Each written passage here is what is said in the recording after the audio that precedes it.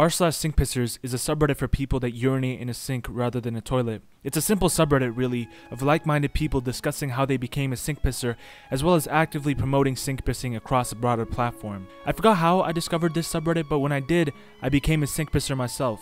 Now when I go to other people's houses or public areas or gas stations, I piss in the sink because it's much more convenient. I'm 6 foot tall, so the distance between me and the toilet seat is significant, which makes the potential of me missing much higher than if it was a sink. However, my journey of peeing in uncanny locations started way before I was in this community. When I was 6 years old, I visited my grandfather's house in a third world country. Even though I've lived in very affluent first world countries my whole life because of the miracle of working immigration, my roots are still from the poorest of poor. Some areas in this country doesn't even have running water or electricity, and it's still common even in the most developed cities to bathe with nothing but a bucket and a watering can. On the first day that I arrived at my grandfather's house, I met with my in-laws, but I remember needing to piss really badly, and somehow eventually I ended up on the balcony with my grandfather, who started praying right in front of me, and I decided to urinate out of the balcony onto the coming street as the man prayed to God. Right about when I was done and I thought I had gotten away with it, this homeless guy yelled from the street below saying that it was raining piss. This guy was yelling at my mom, who was on the 3rd floor, saying that there was piss coming from the sky and he thought it was originally rain, but then he tasted it and was like, oh sh**. My parents were yelling at me really hard and wondered what prompted me to attempt this. I wasn't a bad kid growing up. Maybe I was a little slow, but I wasn't getting put on any special ED classes. I grew up in a mountainous area in Heisei-era, Japan, and was taught manners from daycare, so why would a kid like me piss out of a balcony onto oncoming traffic in front of a man that was praising God? I wondered for a long time after why I did it, but I never had an answer for it until I revisited the country again recently. The last time I visited my home country was when I was 6, and now I'm not a kid anymore, so revisiting the same place with a decade of experience, to me, was mind-blowing. I saw people starving, malnourished. You can see the bones under their skins because they'd never eat. If you walk through a market, every few homeless person there is either missing a limb or an eye from working in those slave Nike factories.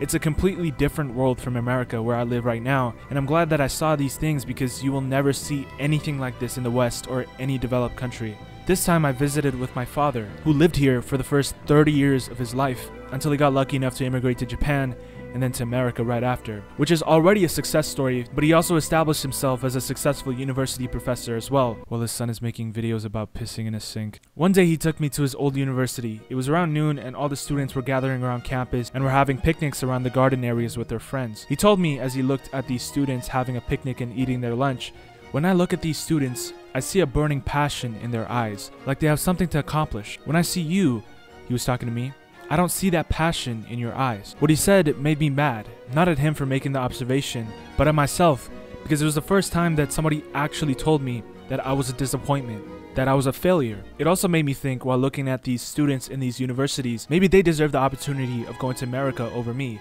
Why was I chosen to be one of the few dark-skinned kids that get a chance? Most of my cousins still live in this country and bathe with a bucket. I have hot showers on the daily. Whoa. What I realized that day was that a lot of the kids that were starving in this country to get food or water, I could have easily been one of them. We share the same blood, the same ethnicity, the same race. But while they're busy starving, I'm binging Squirt Game on Netflix and trying to understand why my videos don't pull the views that they used to. While I was there, I saw these little kids pissing in the streets and selling cotton candy and flowers for a few cents, just for some guy to spit on their face. These kids will never have the opportunity that I have. Maybe a handful will get lucky, but most of them will stay poor in an already poor country. But then I went back to America and went to my friend's house to play video games and judged him because he didn't have 2-ply toilet paper.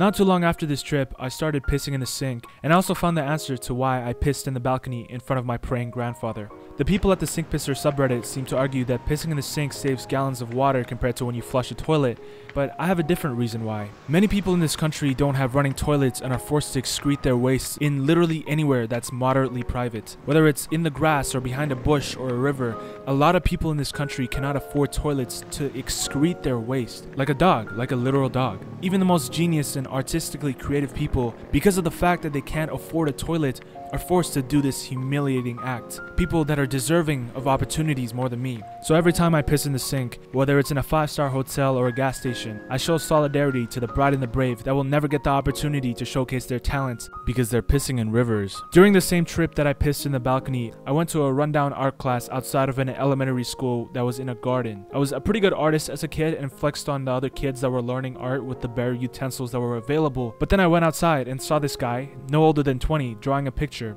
I sat beside him and looked to see what he was doing. He was drawing a picture with a pencil the size of his thumb of the view of the garden that we were in. And to this day, it's one of the most beautiful pictures I've ever seen in my life. The talent that was sitting right beside me was so overwhelming. And that picture, even though I remember it clearly in my head, however long I practiced drawing it, it will never be as good as his. And that artist, his name was Chance the Rapper.